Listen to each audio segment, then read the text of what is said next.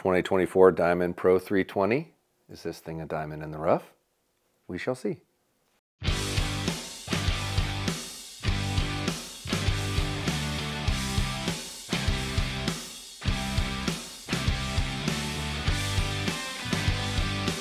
Well, welcome back to the YouTube channel. MFJJ here with PodiumArcher.com, looking at the new Pro 320 from Diamond by Bowtech.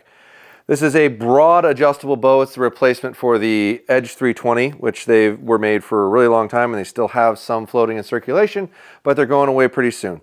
The new price point for this bow is $499 for the bare bow and $599 for the package, and we'll cover what comes in the package in a minute. There's not a ton of difference between this and the 320, other than I want to say the specs are a little better. The Pro 320 does come with an orbital dampener, which will help with vibration, which we'll measure in a bit. But our overall draw length adjustments are 15 to 31 inches, 7 pounds to 70 pounds, 320 foot per second speed, brace of 7 1/4, and a 32 axle to axle, and a mass weight of 3.6 pounds. And 3.6 pounds is really light. Let's measure some of this stuff and see what we get here. Start with our axle to axle. Go from the far side of the screw to the far side of the screw here. It says 32, 30, and 31 7/8-ish, something like that. Let's measure our brace. 7 1/2 solid, right in the center there. Let's see how long our riser is. Pivot to here. 25 inches for a 32-inch bow. Not terrible. This one's probably not going to be nearly as friendly, but we'll see what our reflex looks like here.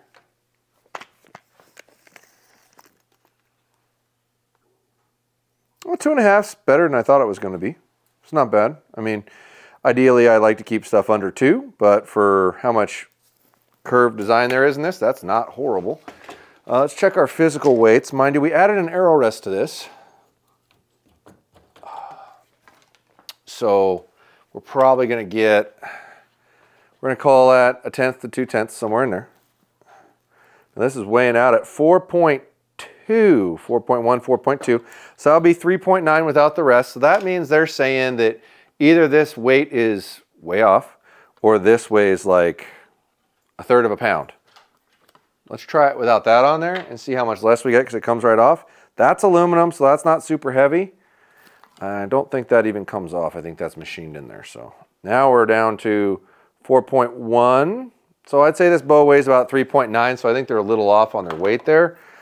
I should say a lot off on their weight because I'm not sure what else I could take off here and not weigh with it. We're going to show you some of the parts here that come with this bow, and then we will show you how to adjust the draw length because we haven't done it yet. And it's a very easy system. The intent of this is that you can buy this bow for someone who's growing in length and be able to change the length yourself, so we figure we probably ought to show you how to do that. This is the quiver that comes with it, mounts on over the sight base, pulls off detachable. This is an upgraded rest from what they used to come with. This is an Octagon Pro, like machined aluminum, windage elevation settings. Like this is actually a relatively nice rest in comparison to what they used to put on there. A basic, what do we got here? Let's pull this out.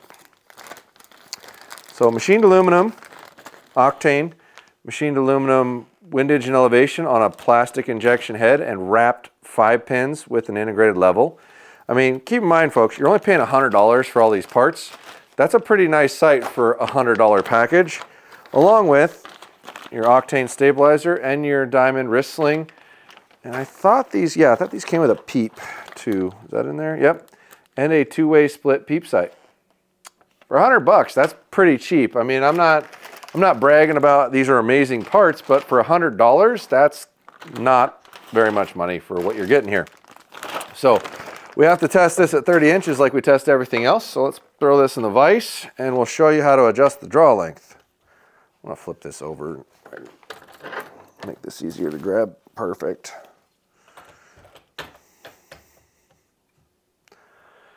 Okay, so your upper cam and lower cam will both have 3 screws in it.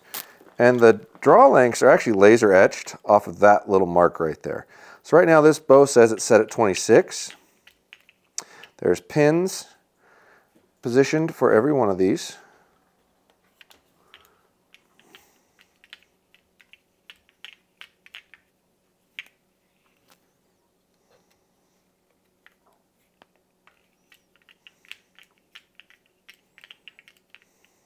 Okay. So you pull it out of the pin position and move it to 30. When you get longer, it gets a little more difficult to get there because this cable sits in the way. It should, somewhere in there should be about right for 30. Come on.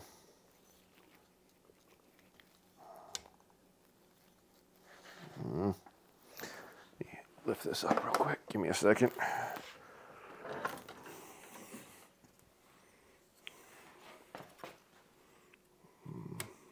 Not quite. It should be that one, I think. Flip this back over. Yep, that's spot on 30 right there. That little metal pin really helps enforce that you're in the exact spot, because without that it would really drift around. And then it really doesn't matter which screws you put back in here, which holes you go with. It's just make sure you get all 3 back in there. And unfortunately, no, it looks like we can still get one in there. Sometimes you'll end up with the hole that lines up underneath the limb and you'll have to press the bow to get at it. But as long as you put 3 screws back in it, it's considered safe. So those 2 and that one should make it happen for us. And then whatever you do on this side, you do on that side. Simple as that. Point. So I would say this bow measures out at more like 30 1/4 or just shy of that. So a little off there, and that might help direct the speed a little bit, but it's still not ridiculously bad. But note to self, this bow is about 1/4 inch long on the draw length. All right, Diamond Pro 320, 70 pounds, 30 inches, 350 grain arrows. So my first shot's through it for feel.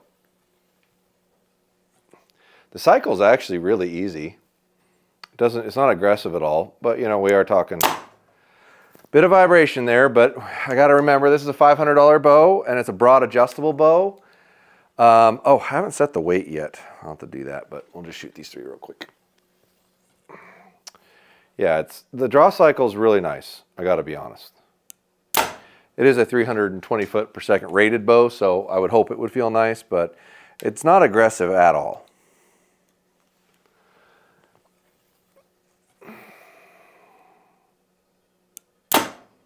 All right, let's put the vibration meter on and see what we get. All right, first vibration test on the Pro 320 from Diamond with 350 grain arrows, 70 pounds, 30 inches. I did adjust this to 70 pounds after I turned the camera off to make sure it was right. So 18.1.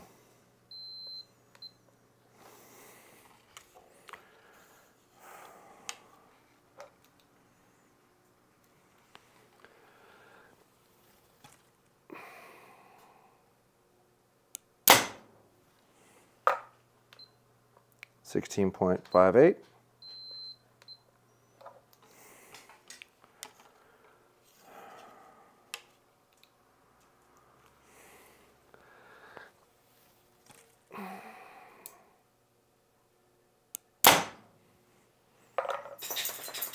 $14.71, so probably 16 average. All right, let's see how fast this thing is.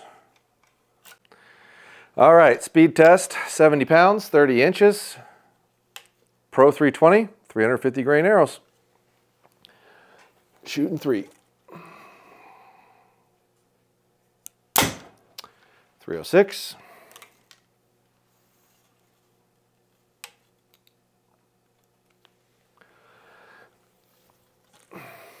Called that, didn't I? 307.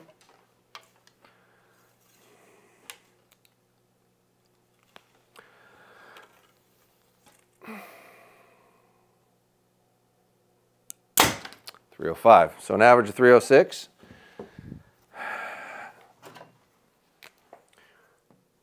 All right, now we'll see what 450s and 550s do. All right, 450 grains, 70 pounds, Pro 320, 70 pounds, 30 inches, 450s.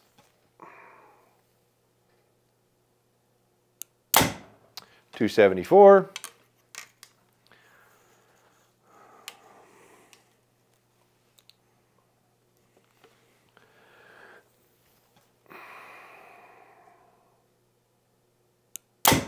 274. And this one's missing a fletch, so it might be a foot or two faster. But who knows, we'll see. 275. So 274 average. Let's see what 550s do.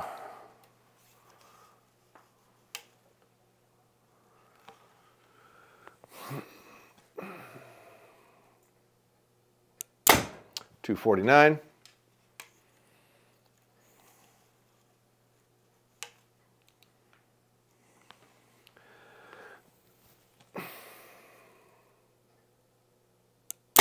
$250.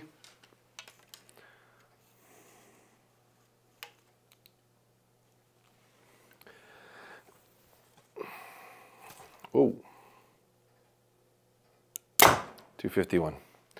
So 250 average there. Oh. 250. Okay. Speed 306. So you're 14 feet shy off of what you're saying. Now, coming up with this number is a little tricky because that's a really slow speed, but it's a very adjustable bow, and we haven't tested anything else that's an equivalent to that, so it's hard for me to give it a fair number when I'm trying to compare like bows. But because you're 14 feet off, I'll accept 10. 14's a lot, and it's pretty slow. I'm going to give you a 2 on the speed. Weight said 3.6. It's actually 3.9. That's still very light for what that is, but with not being honest about your speed will get you marked, or your weight will get you marked down pretty good with me.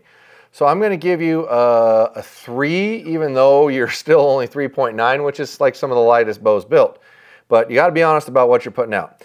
ATA was within an 1/8. 32 and 7s are going to be a relatively forgiving platform and design, which is good for an entry-level person. I'll give you a 4 here. You're a 1/4 inch off on your brace. It's a good number. But if you're not being like relatively close to what you say you are, I'm going to mark you down a little bit. So there's a 3. You're measuring a 30-inch draw length and you're a 30 1/4. So once again, you're going to get a 3. Reflex geometry 2.5 for a bow that has 32 axle to axle and 7.5 inch brace height, actual measurement. 2.5 inches of reflex is a lot. You do not need to have that in that bow. It's not necessary. I know they're continually reusing kind of the same design of things, but I'd like to see somebody renovate and innovate in this realm. So I'm going to give you a 2 on that. Tunability. Let me grab this real quick. I don't think there is any tunability features. They have spacers, but these have very limited options. These are kind of like run what you brung, roll how it goes, move the rest a lot left to right, which is not ideal. In comparable to other bows in this price range, there's probably not other options, but like tunability, I'm going to kind of give you a 1 because there's like nothing you can really do. I mean, you can move the cam a little bit, but that's it. But once again, you are looking at entry-level bows, so you shouldn't expect these numbers to be high because there's just not a lot. Features, there's no front mount, there's no rear mount, there's no V-bar options. It does have an orbital dampener and a pivoting limb pocket, which is a relatively common thing, but when you look at entry-level bows, a lot of times they don't have that. So I'll give you a 2 on features because you are doing something.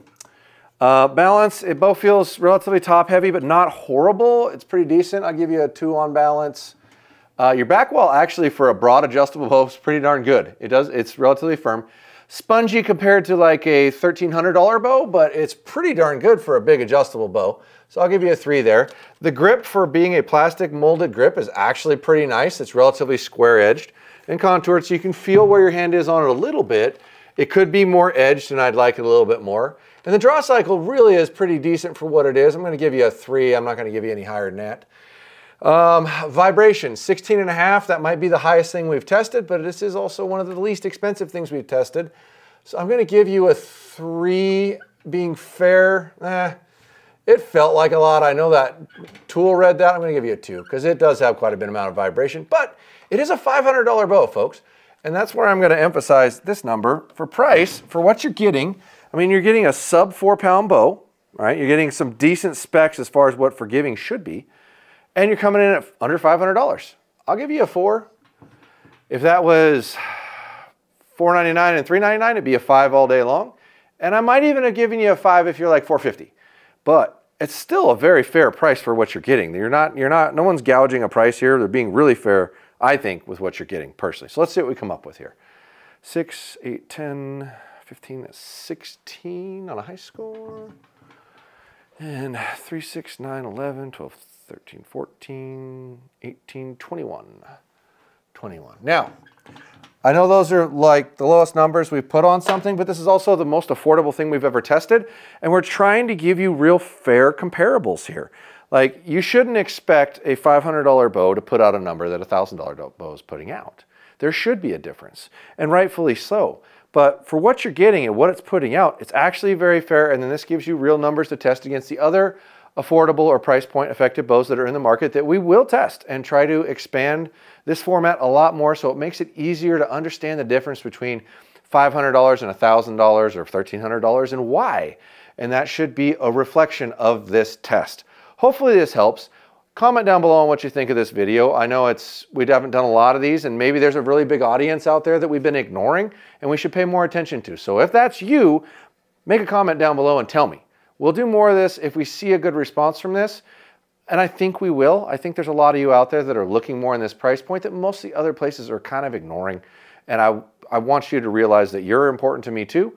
It matters to me. You're new people and entry-level people that don't have a ton of money to put into a bow. I want to be able to give you the same kind of information that I've been focusing on the higher end stuff with. So hopefully that helps, and hopefully this is good. But comment down below and let me know. Thanks a lot.